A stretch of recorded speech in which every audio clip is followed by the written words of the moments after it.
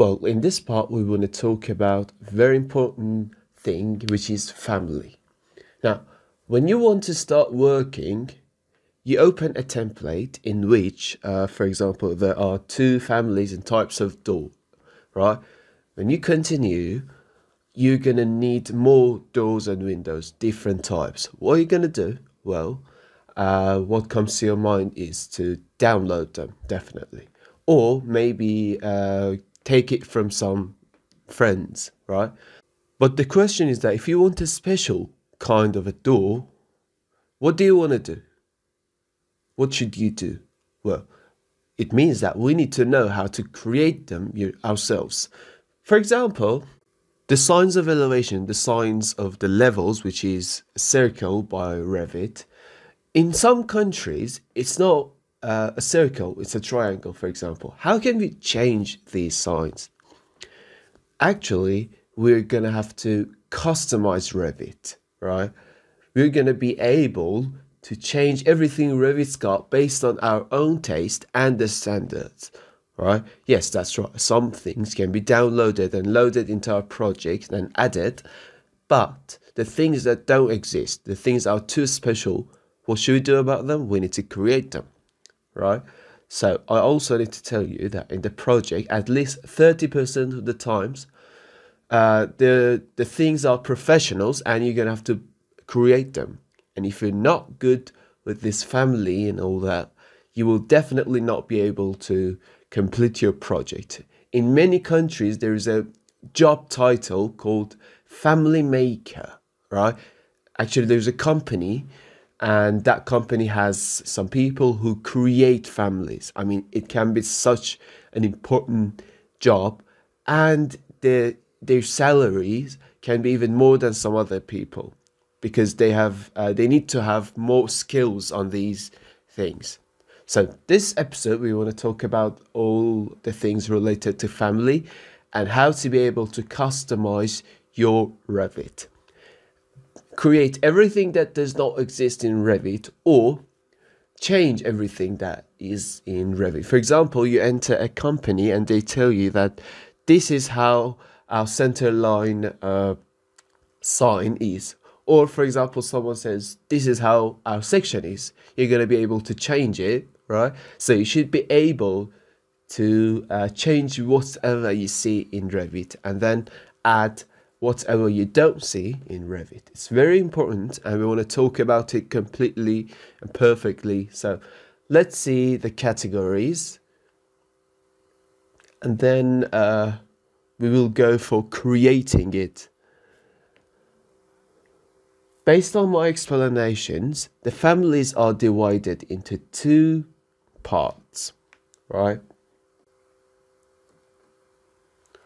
So, families. Number one, 2D or 2-dimension, which are designed with line, and then 3D, which are designed or created by modeling in place. So 2D and 3D. The 2Ds again are divided into two parts, two groups. The first one is annotation. And the second one is profile. Now, what are these? Well, you know, annotation related to planning.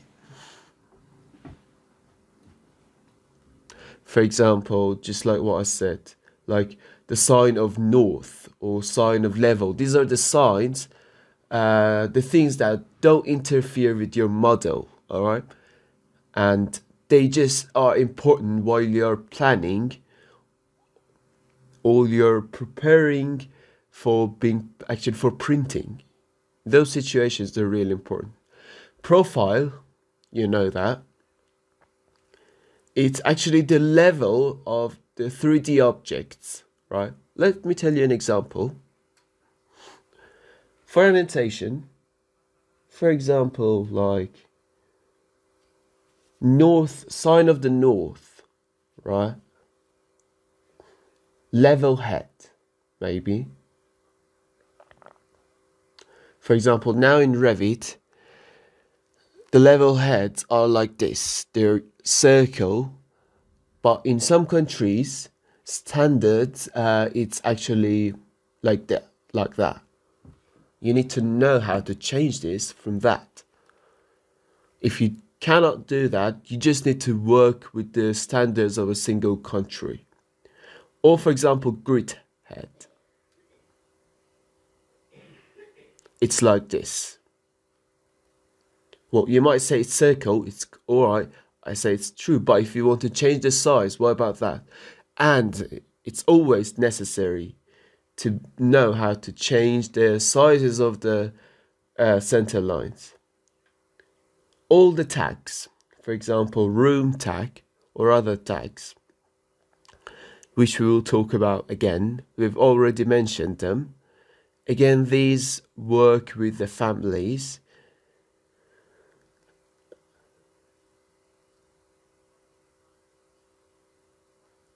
Next one is profile, like what? What object have we worked with so far that we needed to change the profile? And I said I will tell you later.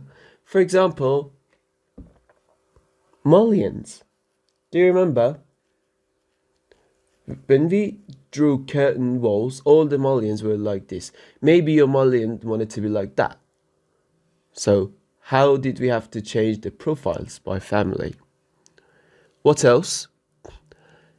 In the rails. What else? Maybe in stair. The tread, which we will talk about perfectly. The riser and the nosing. The nosing profile. The tread profile and riser profile. Alright. We will actually we can design all these by families. Now, these are the 2D families which work with line. But what about 3D families? Well, what's the most useful one? That's right, doors and windows. What else? Columns and beams, the lamps, furniture, curtain wall panel, or maybe the rail baluster, and many other things. And we will tell you some of them and you will understand the subject, but the rest of the things we haven't mentioned you will definitely be able to model yourselves. So these are the categories of families. Now let's draw an example for each of them. The first one is this. Imagine we've got a level head, we want to change it to such thing. Let's start from right here and designing the examples one by one. Well, the first example is about grids. For example, here we've got several grids. And we want to design the head.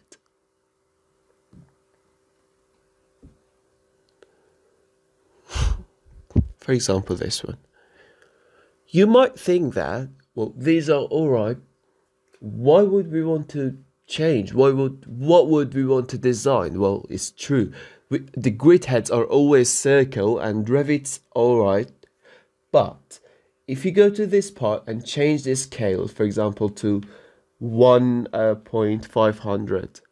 Now, this is not something we want now. Maybe we need to make our grid heads smaller. Right, so it's true, it's always circle, but sometimes for changing the size, we need to go for the family and design it. So the first thing to do is check what the size is now. All right, now for example, you can go to this measure and measure it. About 1,300. If you select it, you can see it here too. Now the radius is 6.5 millimeters. It means that when it's printed, it's 1 centimeter and 3. Now, actually, it's printed in this scale. It's printed 1 centimeter and 3 millimeters. So this is the size. Now, if you want to decrease it or increase it, you want to know the size. You want to know the current size. So I go and open the family, file new family. Just remember that sometimes you make a mistake, and instead of going to new family, they go to open family, and they open a family that has already been designed, right? So you go to new family. What we want to design now is from what category? That's right. Based on what I explained, it's for annotations. What are we going to design? Grid head. I open it. Here is a text that is a kind of a guide to you. Here it says that you need to actually it says the intersection of ref planes, and finally it says delete this note and dummy line before using. This is a guide. These are dummies, you're gonna have to delete them, right? So it's not that important even, right? They just usually say what zone you're gonna have to design your family in. Well, now we want to design the shape of the grid head. Here we've got line. Even if you want some other shapes, you can obviously use. But I usually draw a circle. The grid head is usually circle. The size, the dimension in our project right now, the radius was 6.5 millimeters, right? Which means the size was about 1 centimeter and 3 millimeters. Now, I want it to be smaller here. For example, 4 millimeters. I mean, the total would have to be 8 millimeters. A very important point here is that while you're drawing 2D, right? While you're drawing 2D families, you must draw it with a real dimension, with real size. I mean, if the head of this grip, you want this head to be 8 millimeters, you must draw it 8 millimeters too. Actually, 2D drawings and families are not scaled. I mean, in all these scales, the dimension, the size is the same, right? It's constant. And the size you see here is exactly the same thing as when it's printed. Now, when I click it and write the radius as 4, it means that this size is 8. And in all these scales, it will be the same size, right? I emphasized on that because we're going to need that anytime we have 2D drawings, right? Well, now this is 8 millimeters. Let me save it. Level, or for example, grid head 4 millimeters. That was 6.5. This is 4. Let me save it and load it into the project. Now, do they change? No, they don't. Many times, right? You think that when a family is built and then added to the project, here it must be changed. Now, just something is added to the options that I showed. Now, for example, I want to change this. I selected, this is the type, 6.5. Now, let's create a new type. So I duplicate it. It's bubble, but it's 4 millimeters. Now, what should I change? The symbol, that's right. A new type with a new symbol. Now, this is added.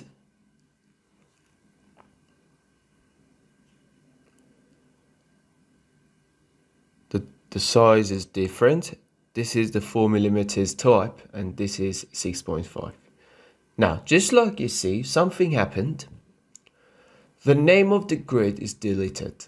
So we've got to go to the family and do something.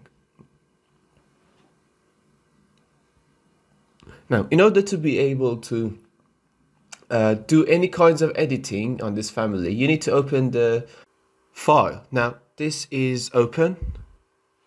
And if it's not open, here I saved it. So open it again. If it weren't open, I would open it again. So let's go to the file.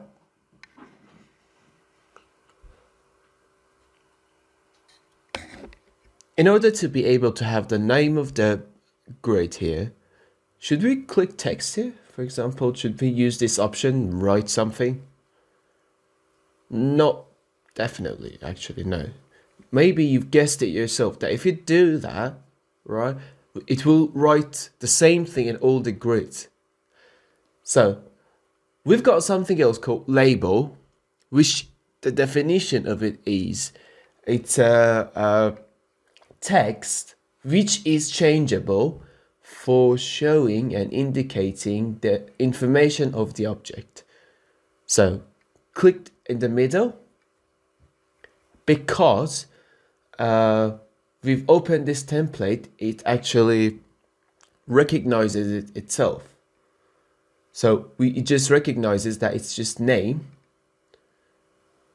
Now it's added. So we're gonna have to edit the sizes, the fonts and all that. Now you might say why it is so big. Let's make it smaller. But a question. Now, are we going to write name in the project so that I have to change it based on this? So what is it going to be written here? The longest thing that is going to be written, for example, can be 99 or TT, right? The biggest, the longest. Now, because of that, we have to change the sample of this label. So edit label. You see here is sample value. It's not real, it's sample, it's just a guide. So don't write name, okay? For example, the longest possible thing, QQ. By imagining, maybe sometime you're gonna have to write QQ. So now we make it small based on this QQ. So select it, go to the edit type. For example, text size. Now this is 4.5. Let's make it 3. I think that's great. Something else here. Do you see this part is white? These labels have a background, right? Now, not to make actually an interference with the circle, we can change this to transparent. You see the background? Change it to transparent. You see?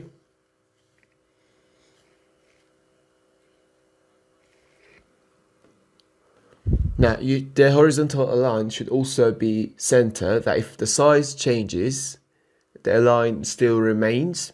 Now, if you want, you can change the font and all that. Well, let me save it. And again, load it into project. This is also for closing the file after loading it. When you load a family, when you have loaded a family into a project and you want to load it again, you see this overwrite message. It wants to edit the previous one actually, which causes to appear the information of this grid. Now, if you want, you can select these. If you open them, you can see this new type that we built. This episode was absolutely important and it will come in handy a lot. So I want you to build one and practice.